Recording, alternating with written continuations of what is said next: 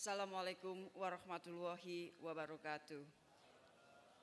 Yang sangat saya hormati Ketua Umum serta pengurus MUI, Ketua dan para pengurus Basnas, yang sangat saya hormati Bapak Yusuf Kalla bersama Ibu Mufidah Yusuf Kalla, Ambassadors, thank you very much for attending this gathering. Ibu Bapak, rekan-rekan yang saya cintai dan muliakan.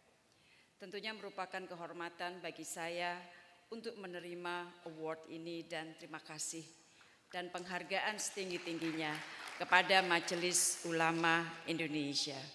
It is really an honor for me to receive this award.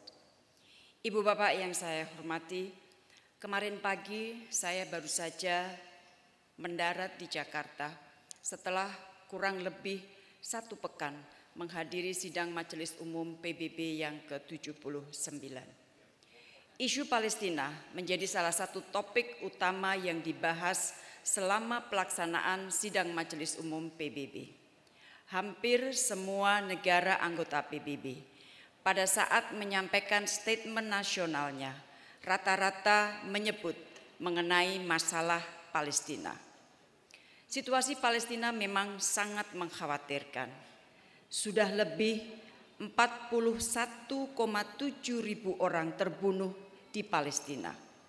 15.000 diantaranya adalah anak-anak. Lebih dari 10.000 orang tertimbun. Lebih dari 90.000 orang terluka. Dan 70% perumahan di Gaza hancur. Bukan saja masyarakat sipil yang menjadi target, pekerja kemanusiaan pun menjadi target. 220 pekerja kemanusiaan telah kehilangan nyawanya. Bagaimana mungkin sebuah badan PBB yang ditugasi mengurus pengungsi dilabel sebagai organisasi teroris dan kegiatan kemanusiaannya terus dibatasi di sana-sini. Konvoi yang membawa bantuan kemanusiaan pun tidak luput dari serangan.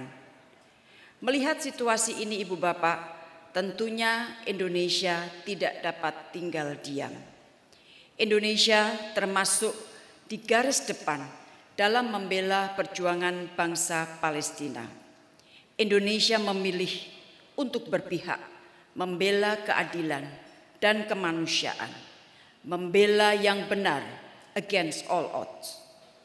2 hal utama yang diperjuangkan Indonesia selama sidang Majelis Umum PBB kemarin adalah pertama, terus menggalang negara-negara untuk mengakui negara Palestina.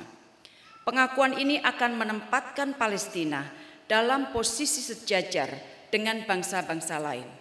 Pengakuan ini akan memberikan harapan bagi bangsa Palestina. Dan pengakuan ini juga merupakan cara menekan kepada Israel agar segera menghentikan kekejamannya terhadap bangsa Palestina. Indonesia urges all countries to recognize the state of Palestine. Kedua, terus mendorong implementasi resolusi Majelis Umum PBB nomor ES 10/24 yang meminta Israel mengakhiri aktivitas ilegalnya di Occupied Palestinian Territory atau OPT sesuai dengan fatwa hukum dari Mahkamah Internasional. Indonesia urges the implementation of Resolution ES 10/24. Ibu Bapak, sebagai informasi, dalam pidato di depan sidang Majelis Umum PBB kemarin, Perdana Menteri Netanyahu sama sekali tidak menyebut Palestina. Tidak disebutkannya Palestina di dalam pidato tersebut bukan tanpa maksud. Maksudnya adalah jelas, yaitu menghilangkan Palestina, menghilangkan hak-hak Palestina, dan menihilkan harapan kemerdekaan Palestina dan solusi 2 negara. Ibu Bapak, perjalanan bangsa Palestina untuk mendapatkan hak-haknya masih akan panjang.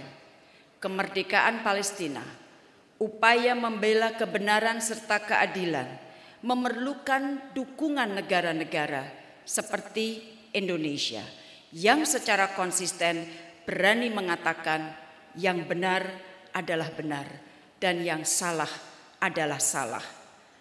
Kita bersyukur bahwa perjuangan diplomasi Indonesia untuk Palestina mendapatkan dukungan besar masyarakat Indonesia dan organisasi masyarakat, MUI dan Basnas, termasuk mitra penting dalam perjuangan tersebut. Tapi jangan lengah Ibu Bapak, secara terstruktur Israel berusaha mengubah narasi perjuangan membela Palestina menjadi hal yang negatif melalui sosial media. Upaya ini sangat sistematis, hampir terjadi di semua negara. Dengan demikian, narasi kita juga harus kuat dan menampilkan data-data yang akurat. Ibu Bapak, di bidang kemanusiaan Indonesia juga terus berkontribusi. Selama 10 tahun terakhir, bantuan pemerintah masyarakat Indonesia untuk Palestina jumlahnya sangat besar. Ketua Basnas tadi sudah menyampaikannya. Selain itu kita sudah menyalurkan 189 capacity building kepada lebih dari 2.000 beneficiaries Palestina. Dan tentunya tadi disebut pembangunan rumah sakit Indonesia di Gaza. Hal ini belum termasuk komitmen penyaluran bantuan ke Palestina melalui saluran lain, misalnya melalui ILO, International Labour Organization, melalui UNRWA, dan dari pemerintah kita terus meningkatkan kontribusi kita kepada UNRWA. Ini merupakan bukti kesatuan aspirasi segenap bangsa Indonesia dalam membela kemanusiaan dan keadilan. Dan saya sangat bangga melihat rekan-rekan organisasi kemasyarakatan, aktivis, dan relawan Indonesia terus bekerja tanpa lelah untuk memberikan dukungan kepada Palestina. Semoga budi baik Ibu Bapak menjadi berkah dan amalan. Ibu Bapak yang saya hormati, penghargaan ini mengingatkan bahwa perjuangan untuk Palestina adalah perjuangan kita bersama dan memotivasi lebih banyak orang untuk berbuat kebajikan. Sebagai penutup Ibu Bapak, hampir 10 tahun saya telah diberi tanggung jawab menjadi Menteri Luar Negeri Indonesia. Tidak mudah menjalankan politik luar negeri yang bermartabat. Tidak mudah dibeli oleh kekuatan asing maupun kekuatan siapapun. Kokoh memperjuangkan kepentingan nasional dan terus berkontribusi bagi perdamaian dunia di tengah situasi dunia yang sedang tidak baik-baik saja. Collective ethical leadership diperlukan jika kita ingin melihat dunia menjadi lebih baik bagi semua. Moralitas dan nilai kebajikan harus terus menjadi kompas bagi kita untuk menjalankan tugas kita masing-masing. Terima kasih atas semua kerjasama dan dukungan Ibu Bapak dalam pelaksanaan politik luar negeri Indonesia dalam 1 dekade ini. Dan saya mohon maaf jika masih ada yang belum dapat saya laksanakan dengan baik selama 10 tahun ini. Ibu Bapak, jangan pernah lelah membela kebenaran dan keadilan. Saya mohon pamit, matur suwun, dan semoga Ibu Bapak selalu diberkahi kesehatan. Dan sekali lagi, jangan pernah lelah membela keadilan dan kebenaran. Matur suwun. Wassalamualaikum warahmatullahi wabarakatuh. Waalaikumsalam warahmatullahi wabarakatuh. Download Tribun X sekarang. Menghadirkan lokal menjadi Indonesia.